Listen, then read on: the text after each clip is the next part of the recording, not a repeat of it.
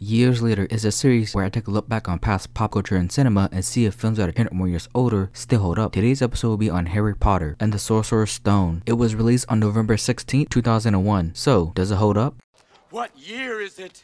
Whoa, what? Thursday. What year? No. What year is it? So not only is this video a years later for Harry Potter, but I will also be talking about the rest of the franchise, all 8 films. It serves as a years later in a franchise video. Now, I've never seen any of these movies at all. I'm just not a big fan of the Harry Potter franchise or book. I read one of them back at school and then the movies came out. So that's my history with it, watching these 8 films for the first time. So let's start with the first one, Harry Potter and the Sorcerer's Stone. We are pleased to inform you that you have been accepted at Hogwarts School of Witchcraft and Wizardry. One thing I realized about this one and then the second one is the fact that they are long films. Thought, okay, this is gonna be like an hour 30 minutes, hour 45, hour 50. Most films nowadays are typically 2 hours. When I went back to watch the runtime of these Harry Potter movies, all of them are over 2 hours. And I was like, whoa, okay, this is long. Especially the second one, that one is like 2 hours and 40 minutes. So that's kind of the first thing I noticed immediately. But this first movie essentially establishes the world of Harry Potter about Hogwarts, wizards, Slytherins, Ravenclaws. Our main characters, Harry Potter, Hermione, Ron, Draco, Snap, Dumbledore, Hagrid. There's a lot of things and characters in this franchise, so if I do miss something, which I will probably miss some characters here and there, will not remember them. The film starts off kind of normal where Harry Potter is living with his aunt and uncle. They treat him essentially like a slave. They don't really love him as their own boy who's real big, a real big boy. This aunt and uncle, they know about Hogwarts, but they don't really like it seemingly because once they get the letters and then they even try to move out, Hagrid comes in, you need to come back to Hogwarts. And then there's just like a brief history or kind of montage of how he got his scar on his forehead. It was created by Voldemort, very evil person that's well known at Hogwarts. So that sets up and established the main villain for not only this film but the entire franchise, because Voldemort gets brought up I think in every movie. I'm just gonna say it is because I feel safe saying that, but mentioned a lot. And it's like, why is he getting mentioned a lot? And it's because he's important to Harry Potter's story and integral to everyone else around Harry Potter. So obviously he goes to Hogwarts because he's being treated horribly in the normal world. So he goes to Hogwarts, running through a goddamn brick wall. There's a nice train. We see Hogwarts. For a film that came out in 2001, it looked decent. Like, there's clearly some things that don't look that well. It hasn't aged well. Like the broom scene where they're flying with the brooms for the first time, that kid that gets chaotic or whatever, doesn't look the best. But again, 2001, whatever, you know, technology was different back in the day. I'm not gonna give it too much of a hard time because they did the best. And then eventually as the films goes on, the CG and effects and everything looks way better because of technology. So I'm gonna try to remember the characters. So Harry Potter, obviously everyone knows him. He's the main character. He has his destiny and prophecy. He has to face Voldemort and whatnot. He has to like do all these things, and he's chosen story that's been passed around on how he survived the great Voldemort, which adds to Potter's kind of mystique, and not mystique, but the perception of Harry Potter is well known, and they think that he's a great wizard. Ron is just that nice friend on the bus that he met, or not bus but train. I don't know how to describe it. I guess he's kind of a scaredy cat in this one, kind of. He's just really nice. He does more things in later films, but he's really nice, a great friend to have. Hermione is know-it-all that's always in class, raising the hand, claiming to know everything in class, which is a bit annoying, but because of that, most of the time in this movie saves the boys from trouble. I think it's in this film is the tree bit where they go and find like a sinking tree. Both Harry and Hermione, they're relaxed, but then Ron is the one that's scared, doesn't know what to do, isn't willing to relax and calm down. But she's the know-it-all that, sure, it's a bit annoying, but in the end will save people. Even Ron calls her out, she goes and cries for it, but they both learn how to move past that. Draco is the goddamn bully on the Slytherin side. By the way, I don't know about the teams. I think it's Ravenclaw, Gryffindor, and Slytherin, and Draco's a part of the Slytherin. He's the bully, he's the asshole. He looks like a prick. His hair is just slicked all the way back. In the future movies, 3 main characters are bound to get payback against Draco. As of right now, and as of this first film, he's just that kid in class that like bothering the other team. Hagrid is another professor. Like any of the professors in the films, aside from Snape, they are there to be professors. They have a story. It's not integral to like Voldemort, aside from Hagrid in the second film, but even that's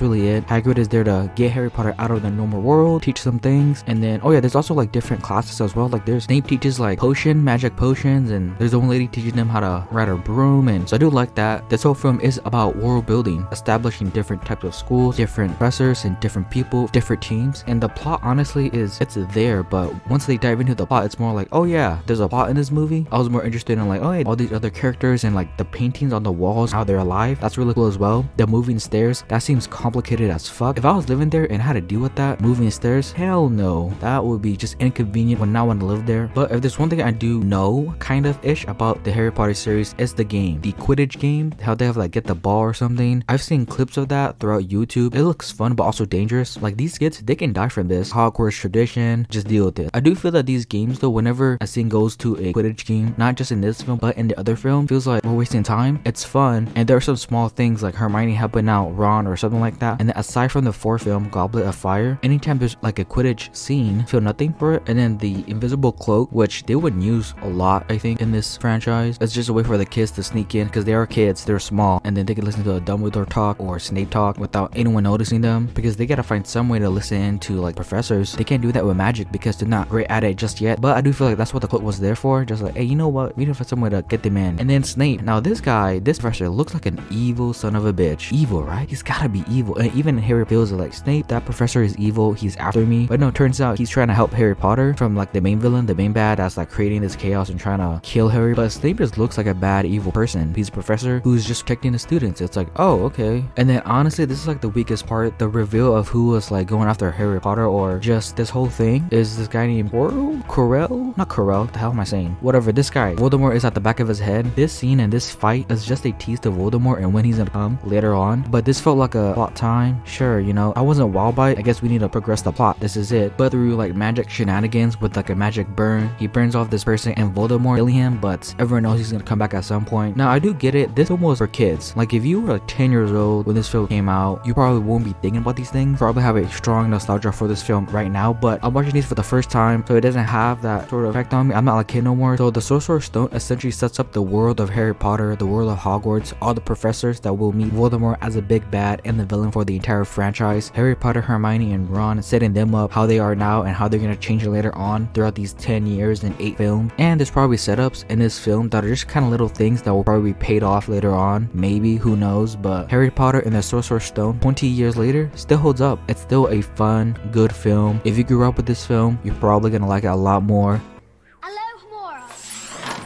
Old rivalries grow stronger.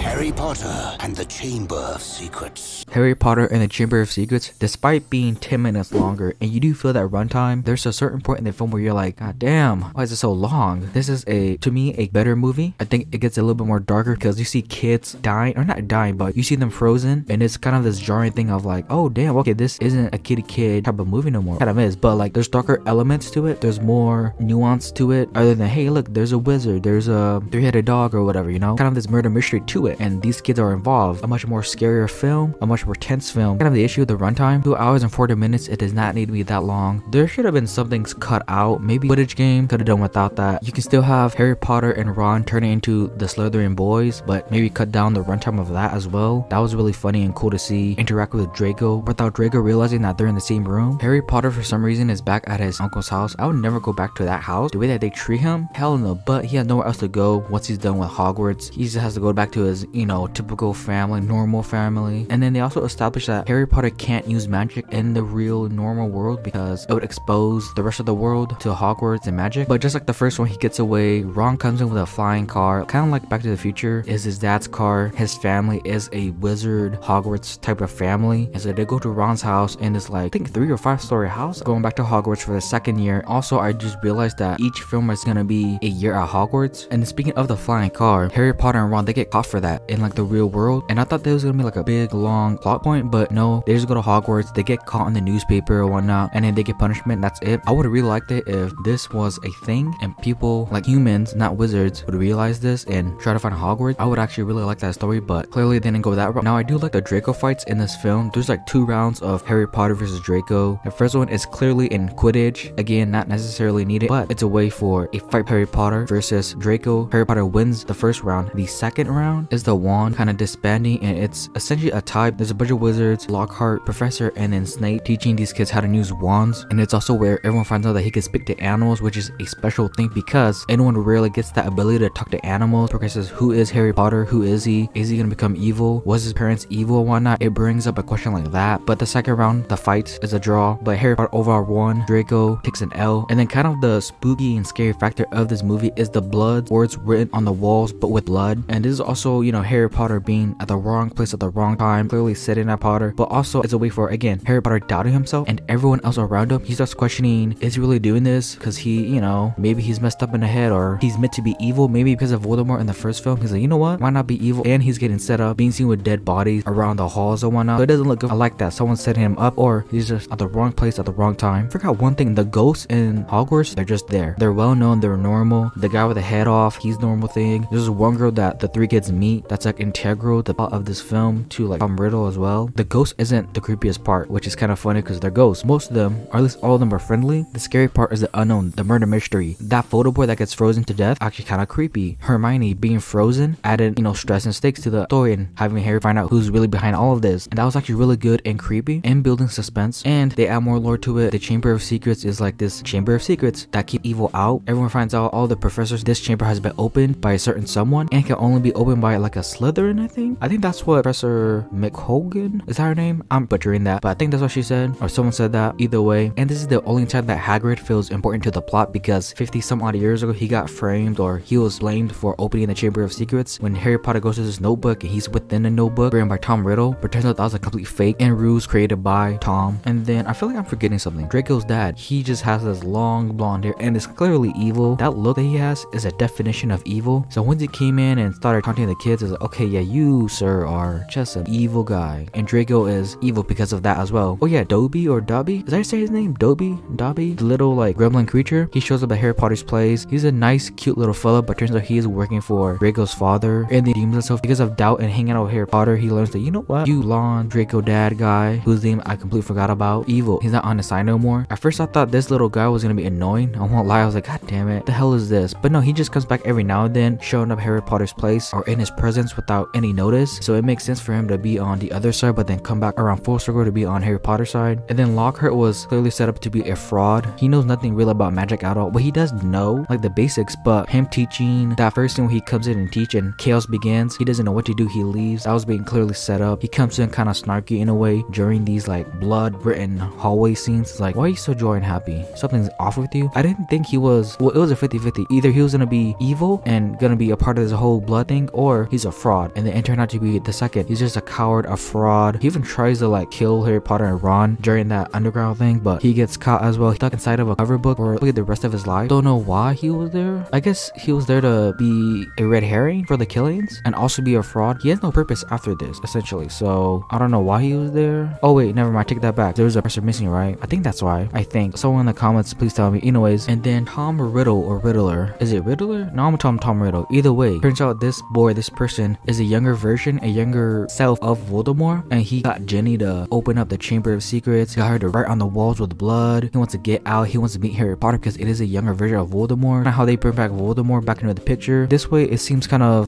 convenient. Voldemort got defeated, but guess what? He's back. It's like, okay, his younger self, all right, you know, whatever. He like set up the whole Hagrid opening the Chamber of Secrets way back at like 50 years ago. He's the one that got Harry into thinking into doubting himself. Maybe he is a killer, but no, it was all Tom Riddle, aka Voldemort. But then eventually gets rid of Voldemort. There's like a spider scene in this film, and that was actually kind of scary. The big like kind of mother thing, and then all the little spiders come in, and you see Ron's face looking scared as fuck. He's gonna shit himself, but then the flying car comes back. I like that whole sequence. Maybe should have been cut out. And then yeah, I think that's it. The second year for Harry Potter's Hogwarts school year got a bit more creepy, added more tension, added more suspense, stakes with Hermione being frozen, Voldemort being frozen. People are actually dying. Are they dying? I think they are. Blood's written on their wall. It gets more, I guess, mature in a way and more kind of dark, which I do like. I hope it's continued because these kids and actors are gonna get older, which means that the way they think and whatnot is just gonna get a much more kind of mature in order, or at least you would hope and think. But Harry Potter and the Chamber of Secrets is pretty damn good. Oculus, repair it. 4. He's a murderer.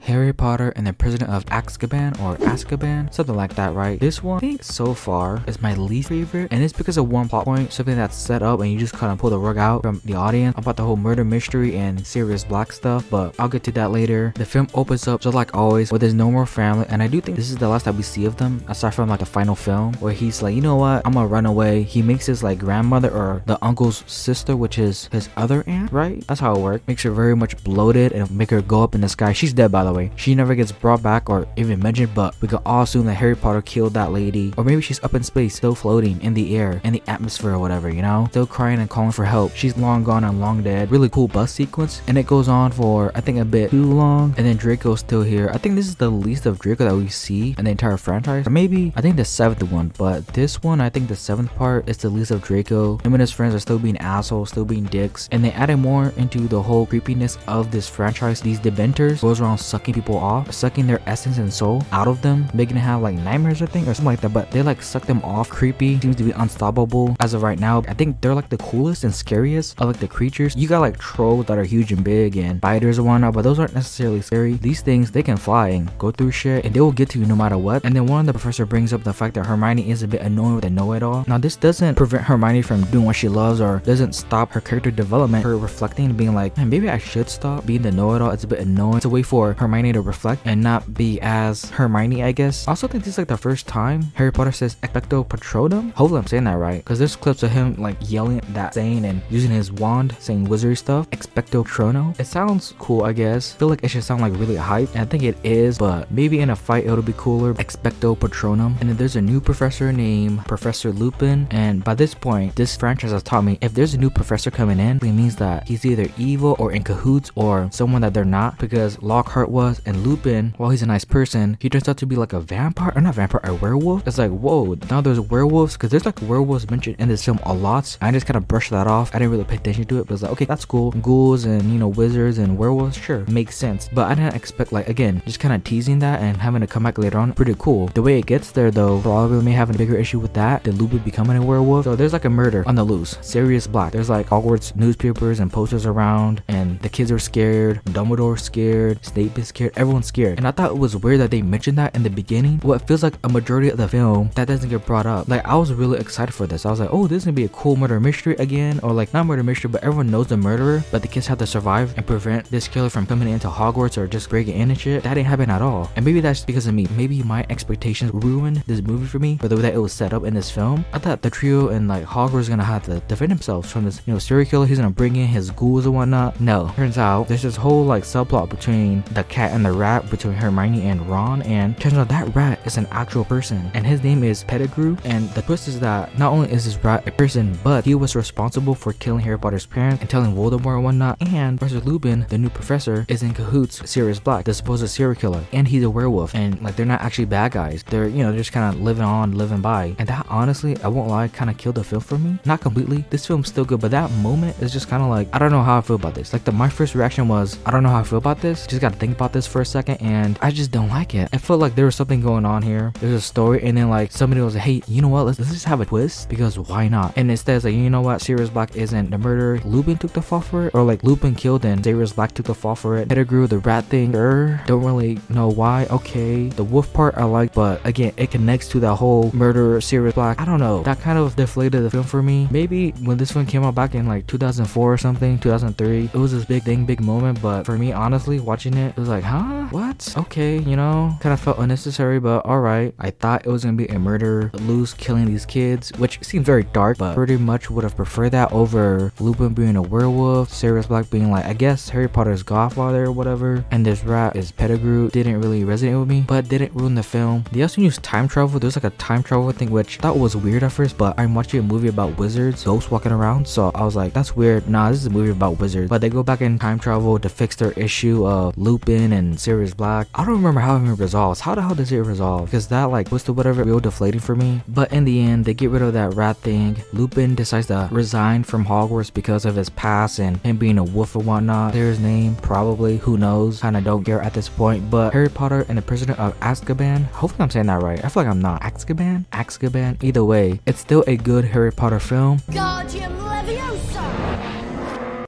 Hogwarts has been chosen to host a legendary event, the Tri-Wizard Tournament.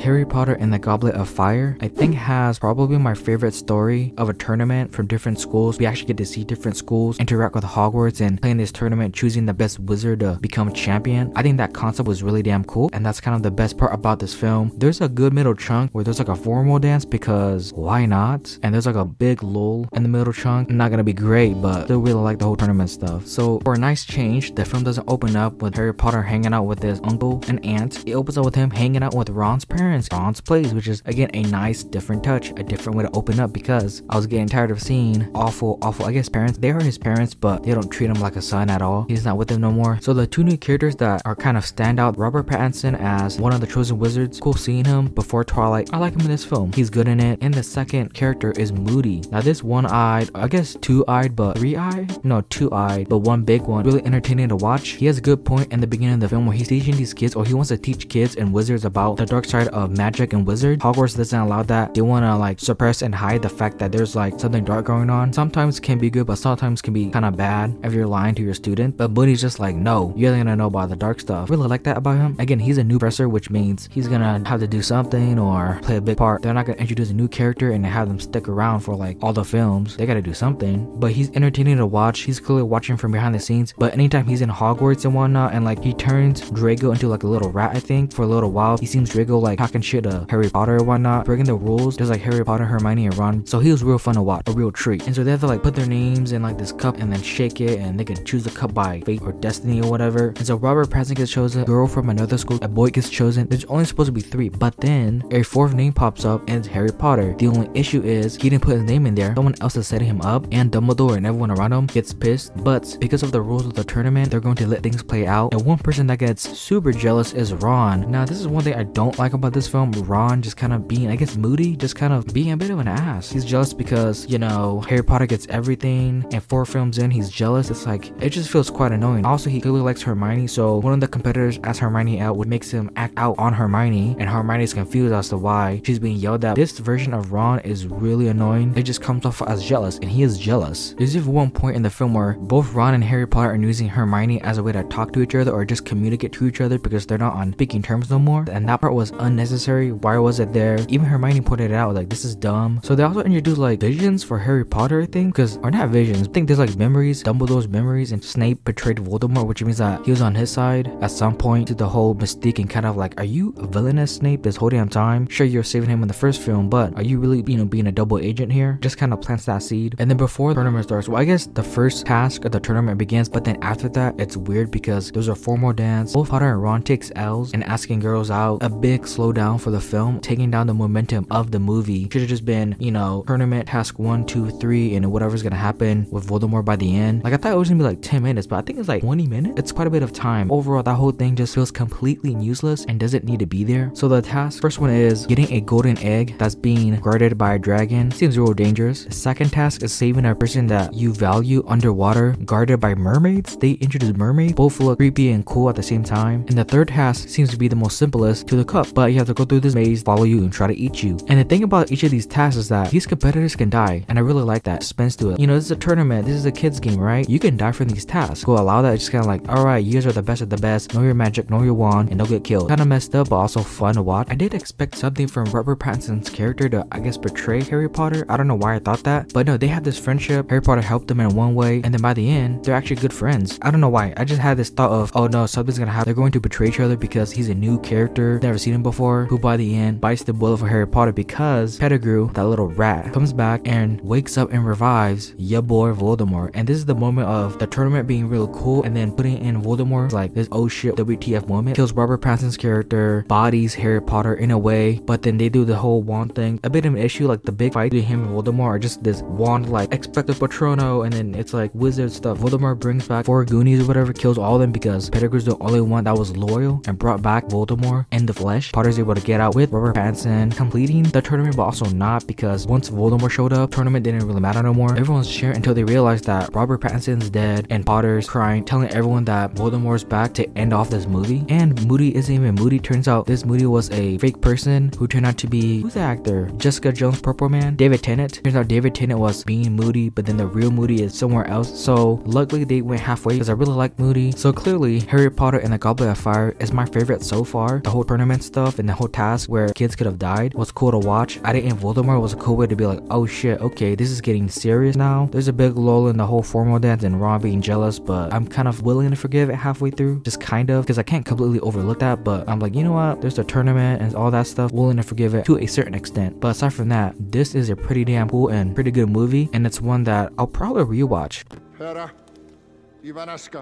This is a lie. It's not a lie. Exciting, isn't it? Stupefying. Breaking. Order of the Phoenix, it's a good film, but it feels like nothing's progressing the plot. Even though things happen in the film, I feel like the large majority of this film is consistently good and then progresses the plot. Even though Order of the Phoenix is a secret society, figure out how to defeat Voldemort, how he's back, connection Potter and Voldemort, all that's interesting, but it kind of gets you nowhere. I don't know, it feels like it's plot-wise, it's moving at a very slow like pace. Like, I don't know how to explain it. That's just kind of how I kind of feel about this film. He gets bullied, but then there's dark skies, the mentors come in trying to suck them off and whatnot. Order of the Phoenix shows up. Now, I believe the whole point of this secret society, the Order of the Phoenix, led by Lupin, who's back, and Sirius Black, why Harry Potter's chosen, that scar and everything, right? So I like that. Now, this connection between Potter and Voldemort brings up the question of, is Potter innately evil? Maybe that's why he couldn't kill Harry Potter when he was a baby. Maybe he failed because Voldemort wanted him to be like his own son, something like that. I just had these thoughts of like, that's the reasons why he couldn't kill him when he could have. And then I also think this film confirms Draco's dad as being a part of Voldemort's team, or is it this one or the next film? I think it's this one. I think I could be completely wrong on that, but eventually, whether it's this film or the next film, Draco and his father are part of Voldemort's kind of group and gang. They even try to do this whole Harry and Cho thing that felt unnecessary. That felt like a thing from the fourth film to, I guess, come back in here and tie it all up. Don't really care about that. I do like the cool newspaper transitions. They use this a lot in the film where it's like a newspaper thing and it transitions into the scene. And then Dolores, I think she's like the best part about this film. She's a professor with like an iron fist. Okay, maybe not an iron fist, that's maybe a bit extreme, but she's a teacher that has these specific rules, and if you don't follow them, she's getting more strict and stricter. And so the fact that she even became a professor, Dumbledore left for some reason, it gets explained because of Harry and Voldemort, but you know, it's like he left and like no one's kind of in charge or whatever. So at first she's just professor who gives the kids a hard time, but then eventually she rises up to the ranks and gets more control and power in Hogwarts, and all the kids hate her except for the Slytherins, because they're Slytherins and Draco's a part of them. Can't use magic no more, which is ridiculous because everyone knows that Voldemort is back, so they need magic to defend themselves from Voldemort. And the fact that she doesn't allow this begs the question of her side. Which side is she on? A good chunk of the kids, they have to like find room and train by using magic because they have this Dolores angel that's watching them from every way. She was just a character fun to watch, and then eventually the twins, who were like really small at the beginning of the franchise, and seeing them grow up, that's also another thing. Seeing these characters grow up, seeing Hermione, Ron, and Harry Potter, actors themselves grow up, works to their advantage because you're literally watching these films and seeing the characters grow up along with the actors. But these two twins, they mess with her and they eventually gather the kids to, you know, get rid of her essentially. Her end is kind of bleak, but then she comes back later on. But either way, the Giants, I think, take her away, and then both Ron and Harry, they do nothing about it. Going back to the whole memory stuff, finds a memory of Snape and how he was younger and how he was bullied. We don't know who the bullier is, but this will play a big part in the final film. This is like the 5th film, and they're already planting seeds for the end. And then I guess you could argue even way back in like the 2nd film, because the 1st film is just setting things up. 2nd film is where it's planting seeds. And then he also finds a memory of Voldemort killing and torturing Sirius Black. Now that he knows that, these memories are like confirmed, which is why him and Voldemort are connected. There's a certain point where they know each other's existence by just seeing visions. Voldemort also wants the bottle of prophecy to use for his powers and just kind of immortality, because he is immortal, which we find out why or how he is immortal in the next film. And despite seeing a vision of Voldemort almost killing Sirius Black, Potter can't prevent that. That seems to be inevitable, and Voldemort is about to kill Potter, but then Dumbledore comes in to save the day, start off Voldemort. And seemingly the reason why Dumbledore was so distant from Potter is because he feared that Voldemort would use the connection between them against them essentially, which sure, you know, they didn't explain why he's gone and why he even allowed Dolores to run the place that she did. But I honestly didn't mind it because it was so much fun just kind of watching that. I guess it's kind of a nitpick is the fact that love won over Potter, which is why Voldemort's possession over Potter didn't work as love won. That felt a bit fairy tale-ish and a bit corny. That's just really like a nitpick, but aside from that, I like everything else that happened with Dumbledore, Voldemort, and Potter. So like Sirius dying, kind of like the peak of the film. Dolores running the whole school, that was fun throughout the majority of the film, but even that, it doesn't feel important. Voldemort coming in and then like Dumbledore coming in as well, explaining why he was gone, that all makes sense. That it's progression. But Dolores being there teaching magic, it felt like a step back from the plot to slow the pace down. They have 3 more films, so they have to space out the story. That's what this felt like, and it doesn't ruin the movie, but it's more something like maybe just not have 8 movies, but there is 8 movies. But in the end, Harry Potter and the Order of the Phoenix is still a good Harry Potter film, but it seems like the plot isn't progressing as it should be. Draco Malfoy for a mission.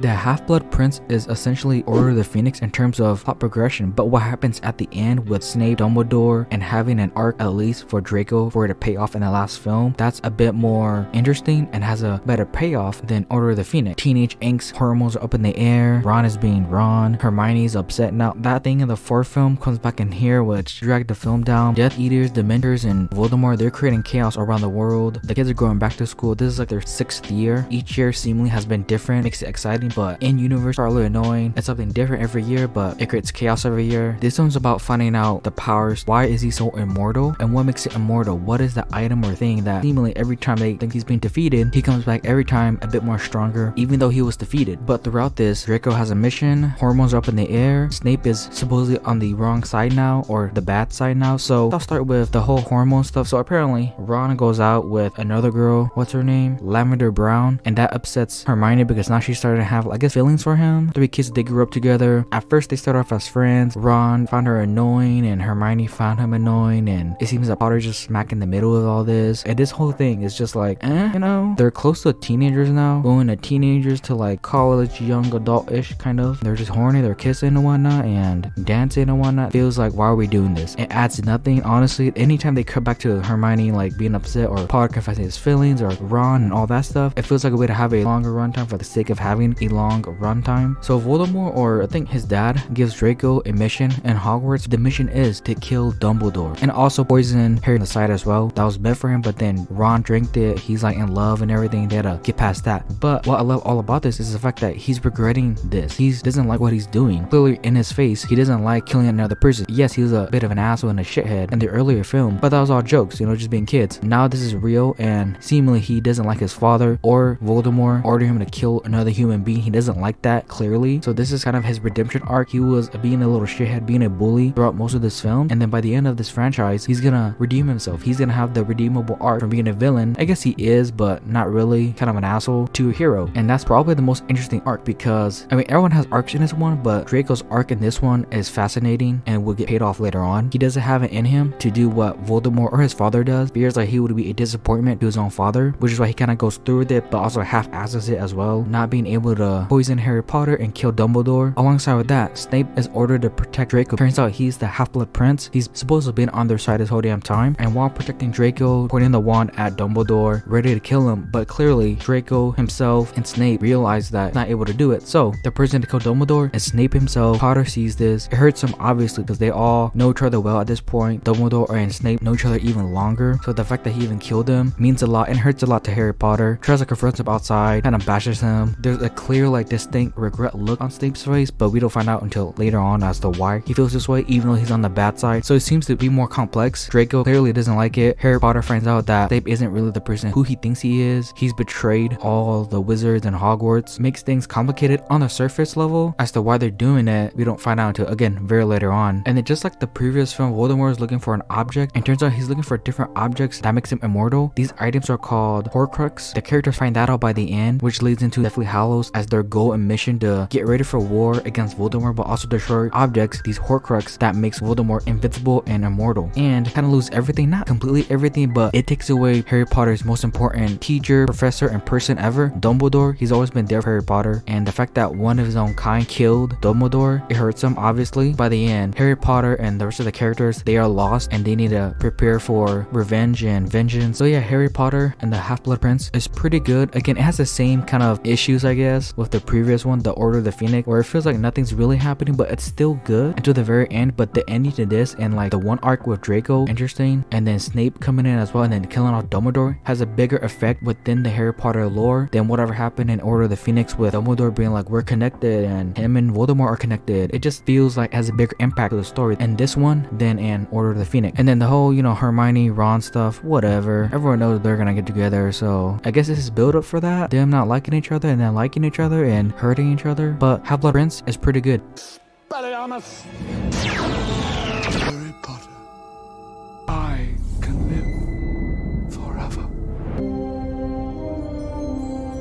Deathly Hallows Part 1 is a bit of a dull movie. The issue with this movie is the fact that it's one part of another movie. Let's make this first part all about the setup and talking, and have the interesting moments and parts and action sequences in the second one. Characters that you know die, but I guess it's a way to fuel Potter and the Hogwarts and all that stuff, but even that doesn't save this movie from being a bit dull and just kind of like set up. The fighting in the movie is not even that great, the whole wand stuff, but a couple things that they set up. Voldemort must kill Harry Potter. This is essential because it will complete Voldemort's immortality. Is the reason as to why he didn't kill Harry Potter. Voldemort getting Dumbledore's wand. They set up in this film that they have essentially the same wand. Voldemort go gets Dumbledore's wand, which is like an elder wand, a very powerful one, a very different one. Harry Potter eventually have that, and then the search for the object starts here. I don't think they destroy any. I know they destroy a lot in the second one, but I think they do. I don't remember. And that's really the whole movie, like setups, the search for the objects, Voldemort saying his plans. Draco is unsettled by this. He doesn't like it. Moody gets killed off by the Death Eaters right at the beginning, which is like, oh, okay, they're not playing around. That got me excited because this movie ain't playing around. Still have Dobby by the end, sword that goes through. It was cool seeing them back. He's a bit of a rat, switching sides and whatnot, so him die made sense. Moody, would love to see more of him, but they killed his ass off hella early. Things like Hermione and Harry dancing, because why not? And because Ron is having negative thoughts because of negative watch thing, it makes Ron even look more jealous and a bit of an asshole, a bit whiny. It's like, why are we doing this? They're in the woods for a very long time. I don't know why, but they are searching. They're in the woods for so long. They have like the wand maker be introduced and Voldemort killing the wand maker to find a new wand. Like pacing wise, this is the worst paced one. I think that's the big issue. This movie is paced horribly. It's very slow. The things that are happening are fine, but then you got Ron stuff that's a bit whiny, teasing Harry and Hermione even though Harry wants to be with Ginny by the end. Just unnecessary. Dolores is back as well because why not? She's hilarious, and this whole film is that kind of unnecessary, but it's also needed for certain things that happen in the second film, so kind of it's as well. But overall though, this film, Harry Potter and the Deathly Hallows Part 1, feels unnecessary, is boring, and just okay. Feraverto. The Deathly Hallows Part 2 is the final film, and it feels like a finality because there are arcs that are ending in this film that's been set up in the past 2 to 3 movies. Voldemort comes to an end. Most of the film are action set pieces and sequences, and I think this is the shortest film. I think credits come up like at 1:59. It's split up perfectly kind of ish in 4 different 30-minute chunks. So the first 30 minutes, Potter, Hermione, and Ron go into the vault using the cloak one last time to find another object, and we also find out that a wand chooses its wizard. Kind of confirms the fact that they have a mind of their own. They will comply with the wizard if they choose you to be your master. And so like with the most missions, like this is a mission for the 3 characters. It goes wrong, they release a dragon, they get the item, they eventually destroy it. This is like the first vault that we see, or I guess era that we see back in the first film, so it's cool going back to it, call back to like 10 years ago. And since there's a dragon, it also shows VFX and how it's evolved over 10 years in 8 films. The fact that they can have a fully CG dragon and make it look good still to this day is an impressive feat on the franchise itself. See how long it's come. And we also get to meet Dumbledore's brother with like a weird tack on. He had like this brother that knows like a secret passage to Hogwarts. The first 30 minutes opens up with the evolution of VFX of the franchise. The second 30 minutes is a prelude to the Hogwarts fight, and also Snape threatening all these kids in Hogwarts and having Harry confront him about killing Dumbledore.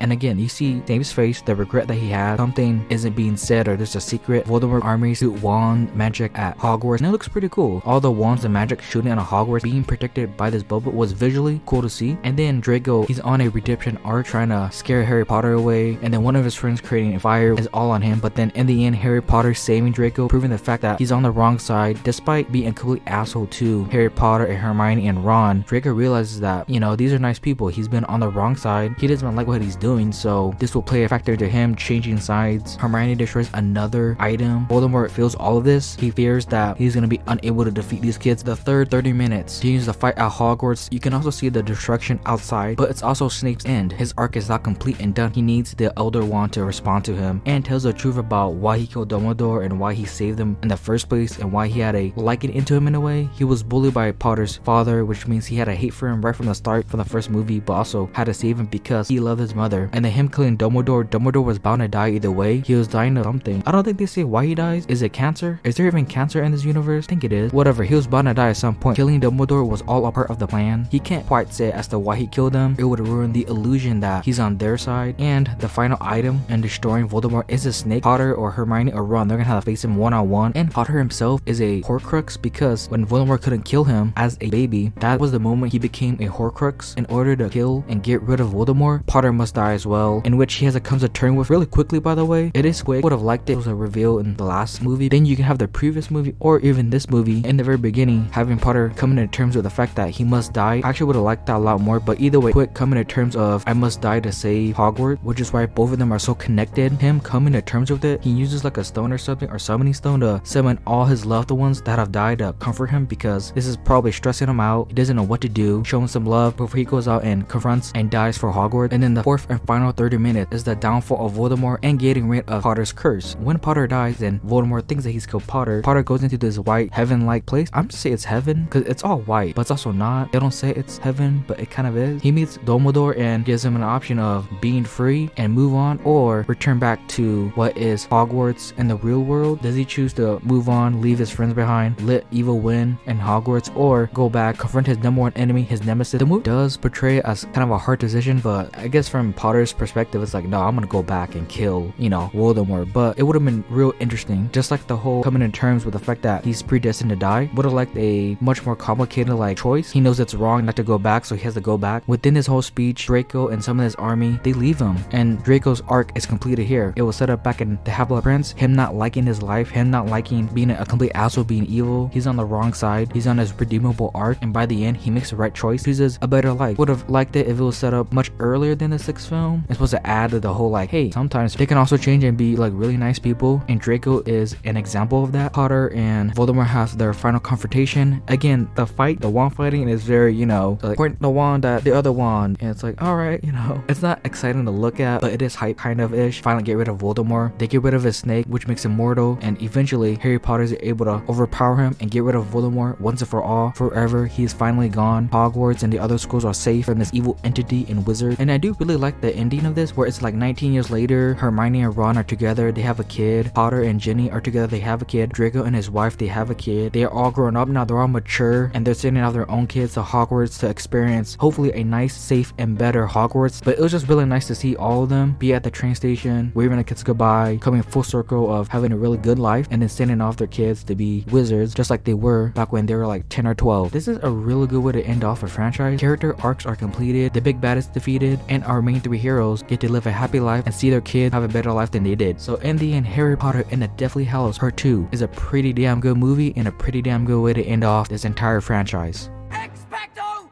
Patronum!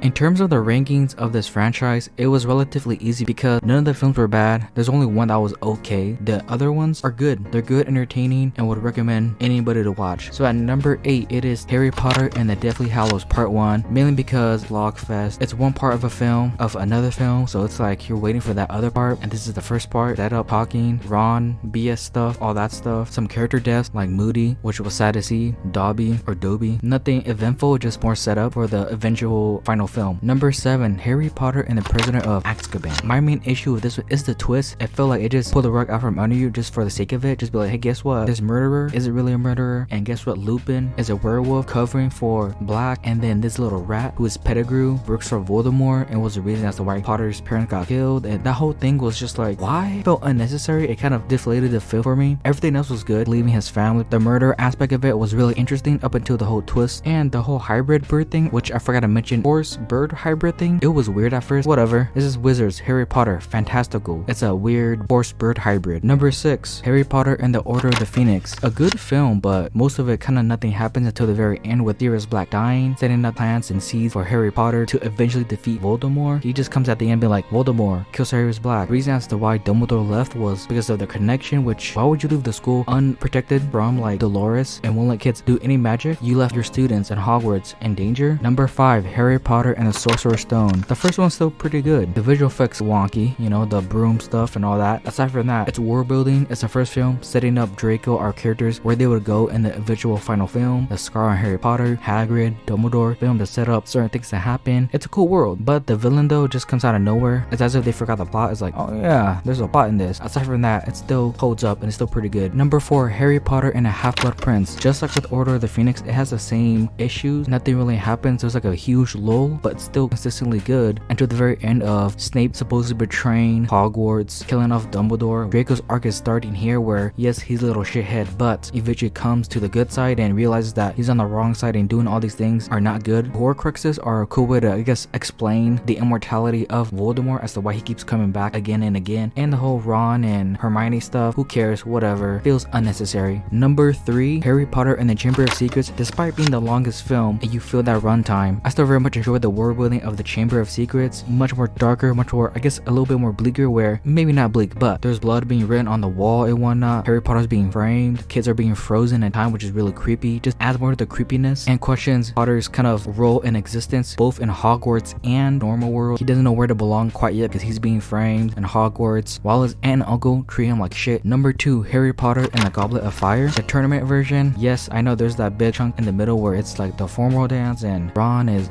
really just a jealous guy, honestly. Thinking about it, why is he so jealous? Anyways, Robert Pattinson's inclusion was really cool. The rise of Voldemort was a big WTF moment, and the tournament was awesome. Harry Potter and the other kids, they could have died, and Voldemort and everyone else was just like, yes, prove that you are worthy and you are the best of the best. Like, alright. And number 1 is obviously Harry Potter and the Deathly Hallows Part 2. Arcs are being completed. Draco's arc is complete. Snape's arc is complete. Harry Potter's arc is complete. Hermione and Ron's arc is complete. Defeating Voldemort is complete. Everything is wrapped up in a nice bow. It's mostly action as well and set pieces, and comes back now them being adults and sitting there because of Hogwarts. They have a safer experience at Hogwarts and not have, you know, assholes like Draco, but even Draco himself sending his kid off and waving goodbye to all their kids to end off the franchise. And that was the Harry Potter franchise. That is another franchise done on my channel. I'm glad I went through it. I've heard a lot about it, and there's like cons for like WizardCon, or maybe it's not called WizardCon, but there's people dressed in universe of Harry Potter or just characters from Harry Potter, and there's big cons for it, comic cons for it. How fantastical it is, I get it now, but fantasy isn't my type of thing. It is a good franchise. Most of the movies are good. There's not innately like a bad moment, or maybe the Ron stuff, but aside from that, like everything else is good. Some of the movies are a bit too long, especially the second one. Why is it so damn long? But Harry Potter, it's a fun franchise. I think it's still going with Fantastic Beasts, but I probably won't be making videos about that because I don't know, I don't feel like watching another fantastical franchise or series. I'll just kind of watch it on my own time. That's it for me. This has been The Road So Far, and thank you for watching.